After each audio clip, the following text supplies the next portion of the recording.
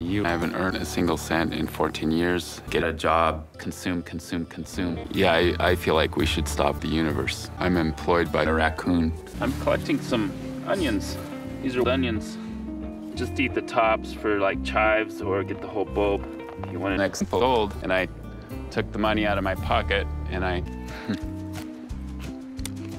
Delicious.